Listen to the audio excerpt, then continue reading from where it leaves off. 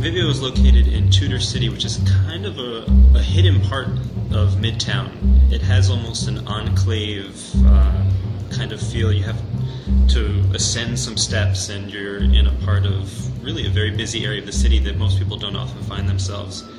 And that feeling is continued inside the restaurant itself. The chef is Michael White, and he, before Convivio, was cooking at Fiamma here in New York City. What's worth mentioning is he spent several years in Italy cooking at a number of restaurants and really refining his knowledge and deepening his knowledge of Italian cooking, and it absolutely shows. He has these pecorino potatoes, which are fingerling potatoes that he roasts in olive oil and also presses flat, and they're crispy on the outside and kind of creamy on the inside, and they're really something that exists between the potato chip and the French fry and are perhaps better than either.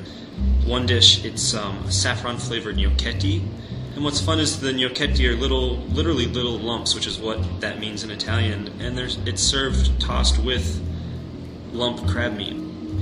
He does a fusilli. It's a house-made fusilli, which I think, first of all, is not something you see too often, and he prepares it with a pork shoulder ragu that just has a wonderful fruity tomato flavor, melted caciocavallo cheese, which is a Sicilian sheep's milk cheese, and it's just got that perfect, al dente bite.